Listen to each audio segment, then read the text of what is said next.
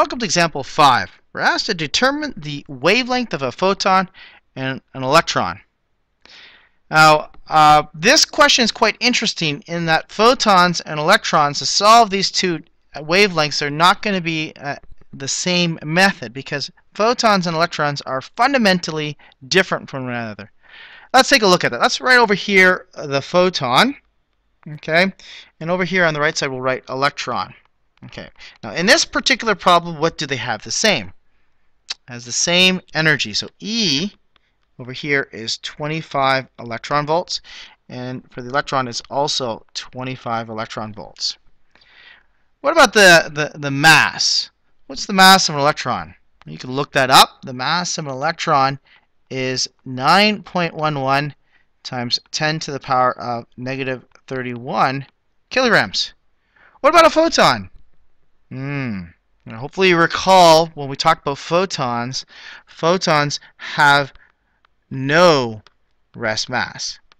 Alright, so there's no mass. It means you can't use, for example, momentum equals mv for a photon because it doesn't have any mass at all. How about the speed of an electron? Are we told the speed of an electron? No, we don't know that speed. What about the speed of a photon? How fast do photons travel at? Well, they're light, right? They travel at the speed of light in a vacuum. So it's equal to c, which is equal to 3 times 10 to the power of 8 meters per second. What do you think the speed of electron is going to be? Is it going to be the same speed?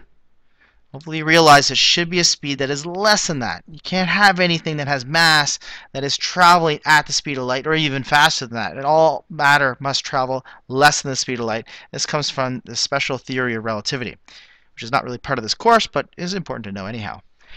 Okay, so we're asked to find the de Broglie wavelength, or just the wavelength actually, of these two things. For a photon, we know the speed and we know the energy, and there must be some relationship for photons. We know that the energy of a photon is equal to Planck's constant times the frequency. We're looking for the wavelength, by the way. I guess if we find the frequency, we could probably find the wavelength because we know the speed that the photon travels at. So yeah, let's continue with this. So the frequency would be E divided by Planck's constant. Now, E, you have a choice here. I suppose you could convert this into joules. Remember that 1 electron volt is equivalent to 1.6 times 10 to the power of negative 19 joules. Or you could just leave it as 25 electron volts and then just utilize Planck's constant. The one that is for H, you could use like 6.626 times 10 to the power negative 34, and that's in joules seconds. But I wouldn't be tempted to use that because I'd have to convert this energy into joules. I might use the other version that you'll see on your constant sheet, which is 4.14 times 10 to the power of negative 15 in electron volts. And you see there's electron volts times seconds. So if I put that down at the bottom here, 4.14 times 10 to the power of negative 15 electron volts times seconds, you can see that the electron volts will cancel out. And so this gives us a frequency of the photon of 6.04 times 10 to the power of 15. And we have 1 over seconds, which is really just hertz.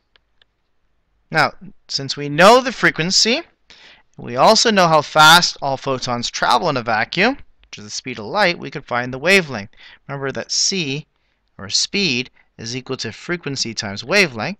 So the wavelength can be determined by taking the speed of light and dividing it by the frequency. So that's 3 times 10 to the power of 8 meters per second divided by the frequency 6.04 times 10 to the power of 15 hertz, which is really 1 over seconds. This gives us a wavelength of 4.97 times 10 to the power of negative 8 meters, which will convert to roughly the same answer here. And this might be a little bit off. Maybe we used as a speed of light at 2.998 times 10 to the power 8. There are other ways of doing it. If you think about it, you might try on your own and say, well, maybe I want to find the momentum. You could you know, I'll just put over here R.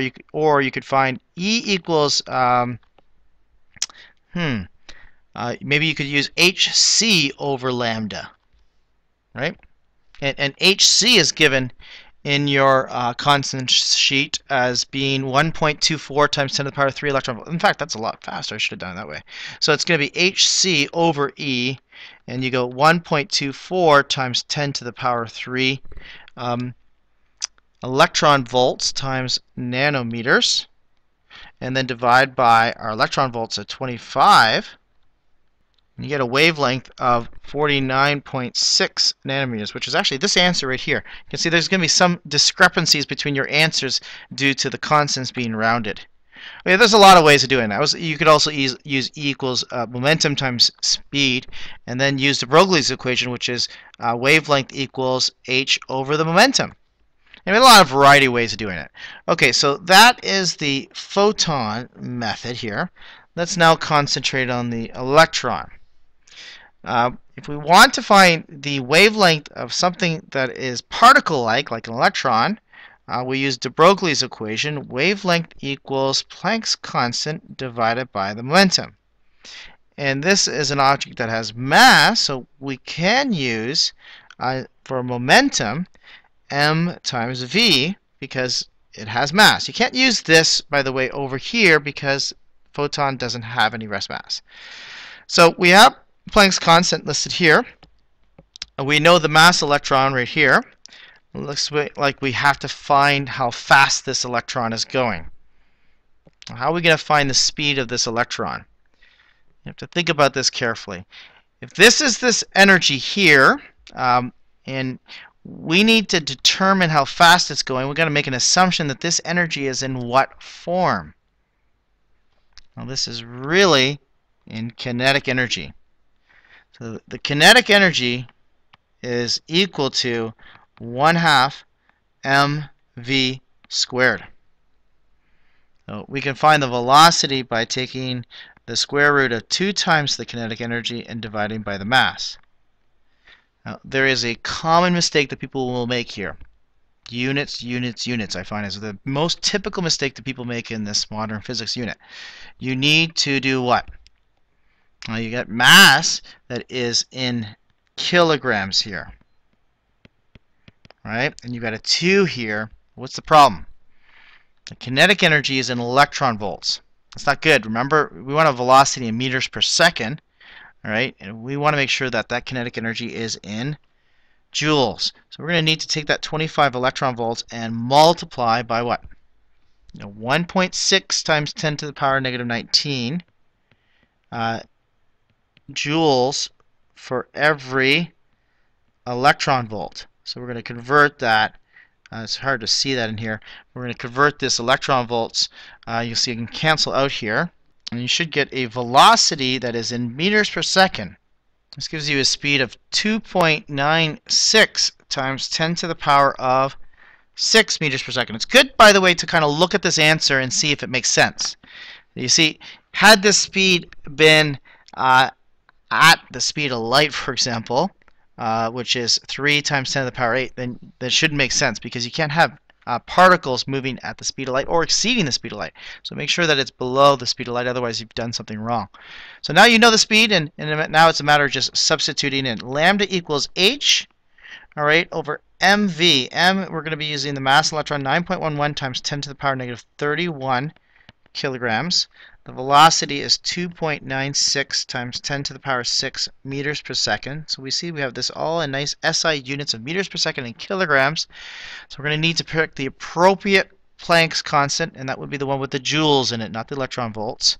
So 6.626 times 10 to the power of negative 34 joules seconds. And you get a wavelength of the electron. So this is, we'll write little e for electron over here. We'll write, I guess, p for photon. And it turns out to be 2.45 times 10 to the power negative 10 meters. And you notice it's much, much smaller wavelength. So things that have matter are harder to detect their wavelength. In fact, if you're like to throw, say, a baseball through the air, you're going to get like a wavelength of like to the power of like negative 34 meters. That's really, really, really small. You're not going to be able to uh, measure this incredibly small wavelength. But you can you can find and actually measure the wavelengths of things that are the size of an atom. Uh, just a quick overview about 5. One thing I would be careful when you're going through this section is units, units, units. So I would highly, highly recommend as you substitute numbers in that you put your units in there, see the cancellations occur, pick the right value for your constants so that you're getting the right answer, and also make sense of your answers, and hopefully you're not getting something unreasonable like an electron traveling faster than the speed of light. All right, that's it for example number 5.